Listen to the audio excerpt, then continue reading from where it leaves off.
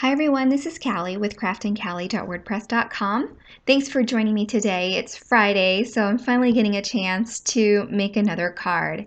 I decided to use mostly Stampin' Up! Products for this card. I haven't used Stampin' Up! Products in a while. This stamp set is called Happy Scenes, and it coordinates with this Hearth and Homes Thinlits dies. This is a Stampin' Up! Holiday catalog here, and I just wanted to show you all the stamps that are available in this set. And I wanted to show you here that if you buy it together, you can save 15% as a bundled purchase. So it's a good savings if you decide that you want to get this set. And if you don't have a Stampin' Up! Demonstrator, feel free to reach out to me. I am a Stampin' Up! Demonstrator and can help you with the purchase.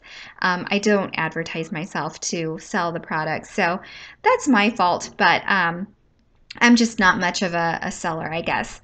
So since this is my first time, the die is sticking to the paper a bit, so I'm having to use my piercing tool to get it out. And I really like the embossed decor or details on this thinlet.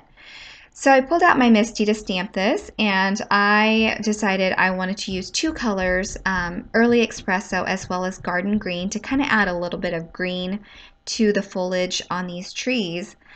You'll see here that it doesn't work too well with the green, but it turns out looking just good enough for me. So here I stamp with the Early Espresso, and I'm going to clean that off with my absorber. And then I'm going to stamp it in green and kind of clean off the bottom edge there, and just try to get the green to kind of show up on the leaves, which it didn't show up too much. And then I have some Tumbled Glass Distress ink that I'm going to kind of color in the background with. And you'll notice here it was completely unintentional, but the red from the brown Early Espresso ink kind of bleeds out, and it kind of gives it this kind of a hue to the trees, like it's almost like a sunset. You know, I love that about some of the cards that I've made in the past. So I was completely okay with this. I thought it gave it a really cool effect. And now I have a Versa marker. It's just Versa ink in a pen form.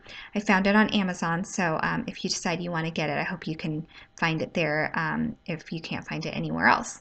I'm just going to use it to add some snow to some of the areas on the foliage there that are left intentionally for snow on this stamped image.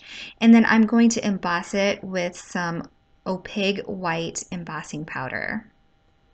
So I'll emboss that, and then I'll go ahead and use my window die that I had cut out previously to kind of trace with a pencil where I want the scene to be in my window.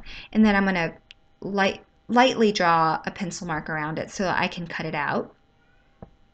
And now I'm using my Stampin' Up! Two-way glue pen to glue this window piece to the background that I just previously cut out. I'm going to add a block over this to help it dry and help the frames there in the center to stay in place. And then I'm going to prepare my card base. This is Sahara Sand, Stampin' Up! Ink, Stampin' Up! Paper, I'm sorry.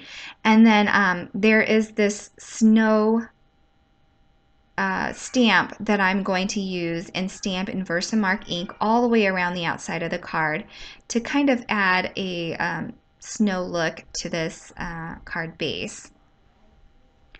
And then I'm going to again add some white opaque embossing powder and then emboss the entire thing. Now I don't show it, but I do actually use my embossing buddy or embossing powder tool to make sure that the powder doesn't stick in areas that I don't want.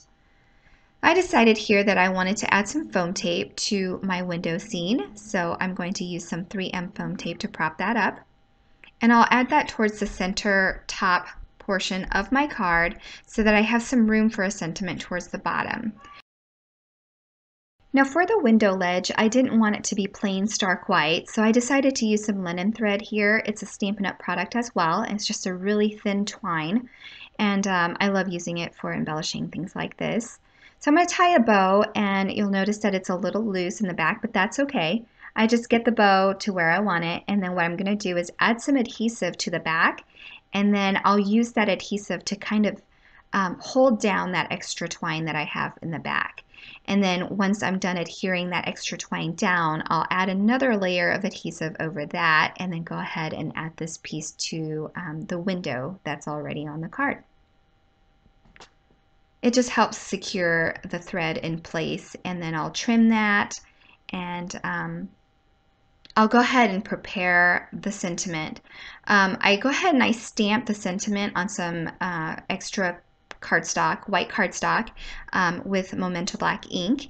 And then to add a little bit of pop of color, I decided to use my modern label punch. Again, this is a Stampin' Up product. I think it may have been retired this past year, so I'm sorry if you can't find it.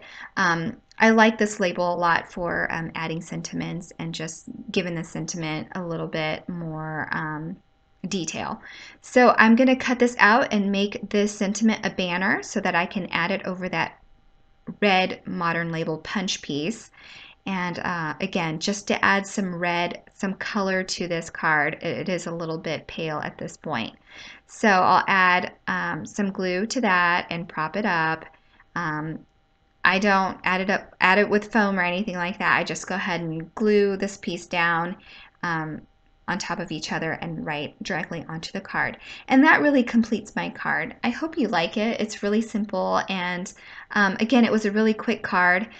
Trying to find easy things to do, things that anyone can do. So I hope that you like it. Please give me a thumbs up and subscribe if you haven't already. All the supplies and tools will be listed below, as well as on my blog. Thanks again for watching, and have a wonderful day. Bye-bye.